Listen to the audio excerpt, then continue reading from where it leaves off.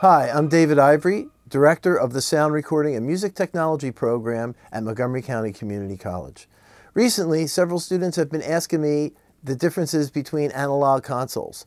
And today, in this segment, we are going to explore the two basic designs of analog consoles. One is a split console design, meaning the inputs are on one side of the master fader and the returns from the recording device is on the other side of the master fader.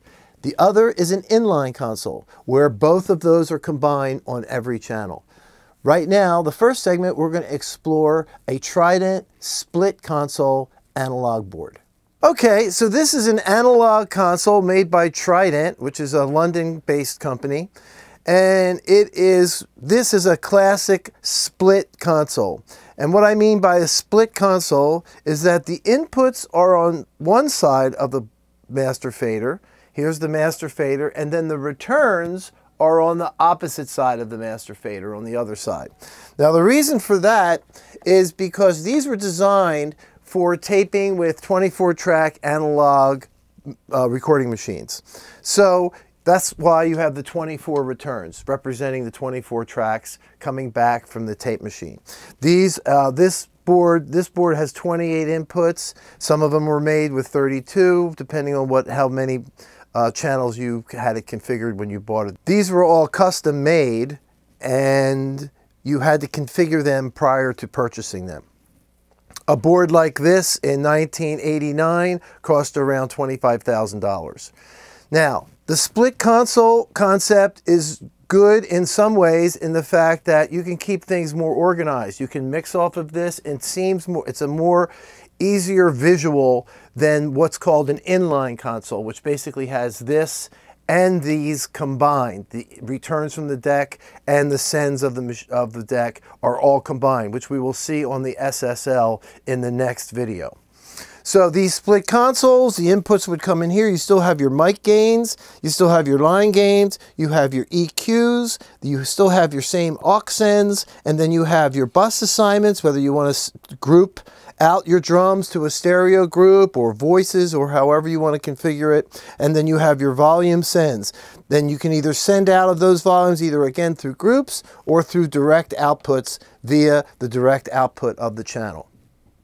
Typically, the return of the 24 track would be stacked, since you wouldn't have the elaborate EQ and aux send configuration that you would on the input channels. So these are stacked. So that's channel 1 all the way to there, and then this is the return of channel 2.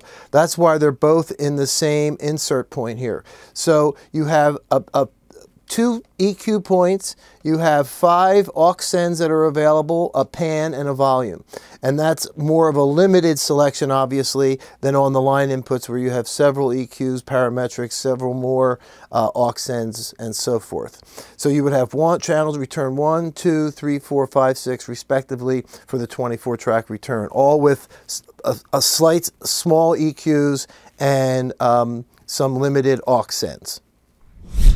Hi, we're back here in the mix room at Montgomery County Community College, and this is an Ssl K series inline console, and we're going to discuss what this is all about. So unlike the Trident Series 24 split console, this is the Ssl K Inline Console. So what does that mean? Well, upon first look, yes, there's more knobs, but pretty much in the beginning, it's kind of the same. Here are your bus outs if you want to send to groups, just like the channels in the Trident. Here you have a mic or a line switchable between them, which is sort of just like the Trident. Now, this is completely different in the fact that instead of patching compressors and EQs, this has a built-in compressor. Same with, now here's an EQ, which is somewhat like the Trident in its operation. Then a multitude of aux sends, again, somewhat like the Trident in its operations. Here's where the difference lies. You have 2 different faders right here. So, and you have 2 different modes in which this board operates. One in the record mode. In the record mode, all the inputs turn into microphones, and these small faders are what send to either your DAW or your tape deck. And then these faders here become the return. Unlike the split console, where the inputs came on the one side and the return returned on the other side of the master fader. So that's the difference. All the channel, both the return and the send are all in line in one channel. So you can then assign these small faders in record mode. They will be then sent the direct out into whatever DAW you want to go, or you can send them to group outs if you would like as well. Now, through the various buttons that are on here, you can decide whether the large fader or the small fader is what operates the output of this channel. In mix mode, all the input channels come line in, meaning they'll be returning from whatever DAW device you are using back into the board. And in that case, the small faders are no longer functional, but the large fader now becomes your mix bus. The small faders then you can assign in various ways. You can assign them to send to an effect. You can assign them to send to some other device that you might be triggering or using for something else.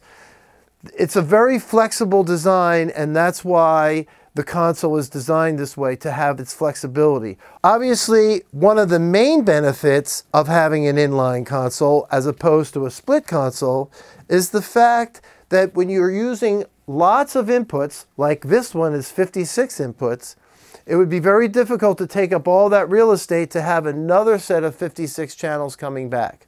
So this really helps a lot in the footprint of the console by having both functions in line.